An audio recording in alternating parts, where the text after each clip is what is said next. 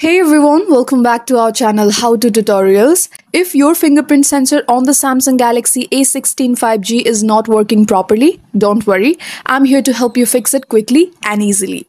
First, gently clean the fingerprint sensor area, usually on the side power button, with a soft, dry cloth to remove any dirt or moisture. Second, reboot your phone. Sometimes a simple restart can fix software glitches. Press and hold the power button, then tap Restart. Third is to delete and re-register fingerprints. Go to Settings. Locate this option called Security and Privacy.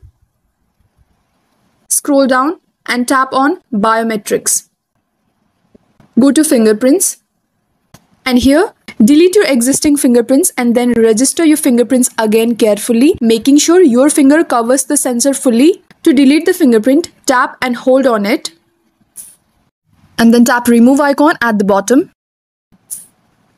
Also, disable and re-enable fingerprint unlock. Try turning off fingerprint unlock in settings.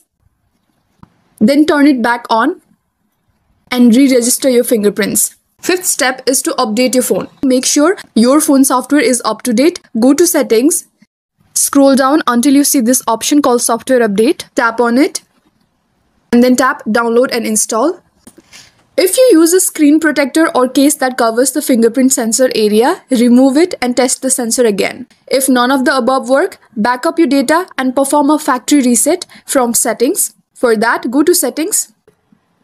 Scroll down and find this option called General Management and tap on it. Again, scroll down and tap on Reset. Scroll down till the end and go to Factory Data Reset. And that's how you can fix your fingerprint sensor issues on your Samsung Galaxy A16 5G. If this video helped, please like, subscribe for more tech tips and let me know in the comments if you have any queries. Thank you for watching and I'll see you in the next one.